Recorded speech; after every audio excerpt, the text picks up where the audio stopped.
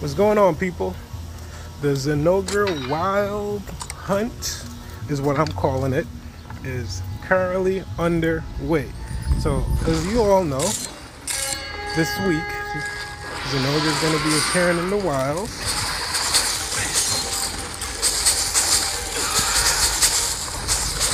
And we had to prep last week by hunting a few ice monsters to make sure that we are well prepared to take him on.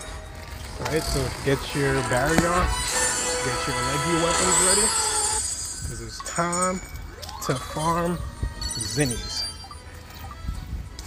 Or Zinogres, whatever you prefer. So anyway, let's start with the, well, first let me take down this Puke cause, oh, never mind, it is a double jump. That's always nice. I have a friend in the neighborhood, so let's see if he accepts. Oh, he did, and quickly too.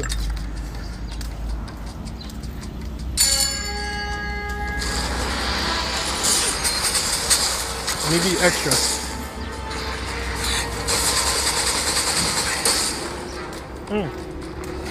That's what a great pen will do.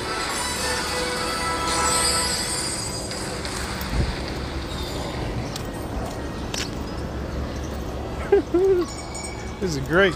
Now, do I need Zinogre parts? No, not especially. But hunting them in the wild, who am I to say no?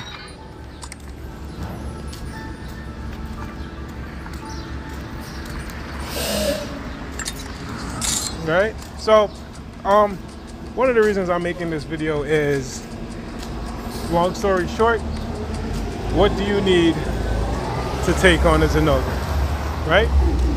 So, my best recommendation, especially since this is going to be a lot of people's opportunity to get more parts, is obviously ice weapons. That's the whole reason we had the ice event. If you don't have a good ice weapon, a good poison weapon should help, but he's also weaker in the wild because on Huntathons he was always scaled for multiplayer only. So an 8-star Zinogre is going to be very different than what we're accustomed to because he won't have as much health.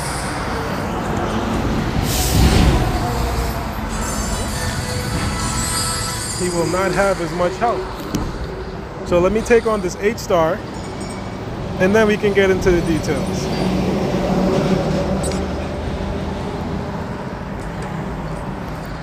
There's also a pink radiant close by. That's cool. So let me send out this invite so my friend doesn't think I stopped playing.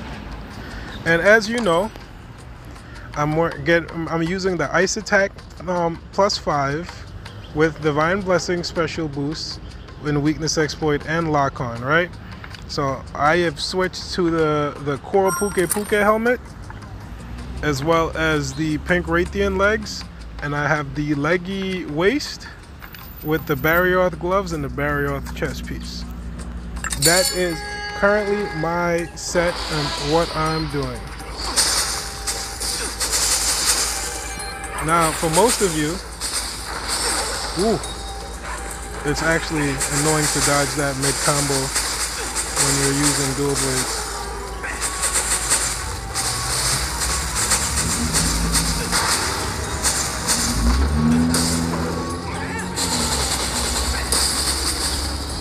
Oh wow, that tail is still on. Oh, this guy's doing dual blades too.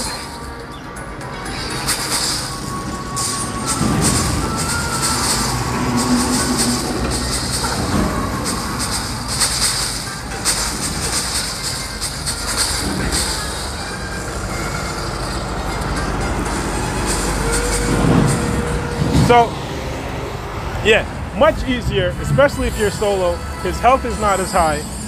Is his moves the same? Yes, he's still gonna hurt a crap ton. He is not gonna pull any punches. But if you have a good grade 755 weapon, or if you're already in grade 8, this hunt should be 1,000 times easier for you to manage. Not gonna lie. And there's different ways you can mix up this set. So let's take a look. So obviously the barrier set is absolutely needed for you to complete your ice skills, right? There is no ifs, ands, or buts about that, right? So you can essentially make the barrier chest, which gives you 1 ice attack. You can make the gloves. The gloves are very important, so you should be making the gloves. If anyone out there was interested, if anyone out there hasn't made it yet, something we probably should have talked about last week, realistically, but you should have made the gloves, or should be at least attempting to make the gloves, because he's still out there in Huntathons. And going back to the barrier set, those are the most important pieces, right? The legs and everything else is just an additional, but the chest piece and the gloves are the very most important pieces. Now for leggy, you can make the helmet. The helmet comes with 1 ice attack, and I made the helmet in the beginning. But the most important piece is the waist. As you can see, the waist gives you 2 levels of ice attack once you get it to grade 6. All right. I think it actually gives you 2 levels at grade 5. So I just brought it to grade 6 for defense. No other armor pieces gives you an ice attack up, unfortunately. So now that you can essentially mix and match, you can make the leggy waist and the barrier gloves. That gives you +4 ice attack, and then you're interchangeable between the helmet and the chest piece. Personally, for me, I love lock-on, so I use the chest piece. But if you're something like a gunner or an archer, specifically archers, you can interchangeable and mix it up by putting on the Azor Rathalos helmet for focus, while still giving those ice abilities. And I think the Juratodos legs, right? It depends on what you want. Do you want focus 5 or do you want ice 5? But for me, using dual blades as well as shield and sword, this is what I'm running with, right? And if Coral Puke comes back, if I was able to maximize, I would have been able to get it to grade 8, and he'd be giving me weakness exploit level 2, which is just a bit more crit when I'm hitting the weak spots, right? So that's what I'm going with. The biggest things for me is the weakness exploit, the ice attack definitely, and the lock-on. Now Divine Blessing does come from the weapon, which is a little additional defense, but the barrier weapon isn't so bad either, because you have evade extender. Essentially, just when you're dodging, you move farther. So I think that's pretty cool. Does it go any higher? No, evade extender stays at level 1. But I definitely prefer the leggy weapon. There's just more utility. And not even that, it has higher ice attack. Who doesn't love a higher ice attack, right? Higher element. For me, elements in this game are a big deal. So that's what I'm going with. And I was personally going with the shield and sword first because I could block. But yes, that's what you really want to do to try to maximize your set. Obviously, you won't get a lot of these benefits until you get the items to grade 6. I believe you won't get the 2 ice attack ups until you can upgrade this to grade 6, which was the whole point of farming the barrier up in the first place. But also, I use the pink Raytheon legs because I want special boost, but they're not the end-all be-all. There's definitely different options you can use. Even the what was I'm looking at? The Rathalos comes with additional weakness exploit, so I can get my weakness exploit up to +3 if I want to do that. I just personally like using special boost, but they're not the end-all be-all, right? If anyone's out there really looking to switch things up. The Devil Doe does come with guts and latent power, which I think is pretty cool. And Odo's evasive concentration. So the legs are interchangeable. There is no end-all be-all for the legs.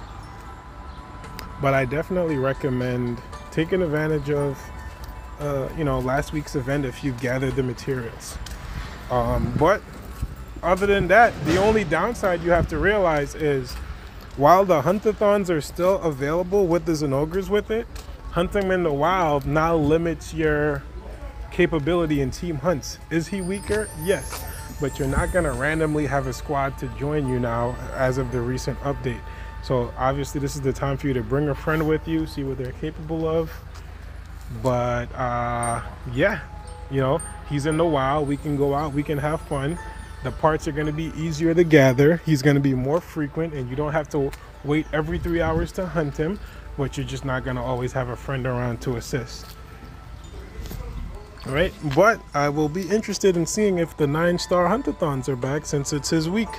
Look, there's a 6-star up there, and there's a 6-star hunt-a-thon. Yeah, so they're really all over, so definitely take advantage. And happy hunting, guys. You know, just have fun out there. Hope you get the parts that you need. RNG ain't that fun, but yeah. 0 out.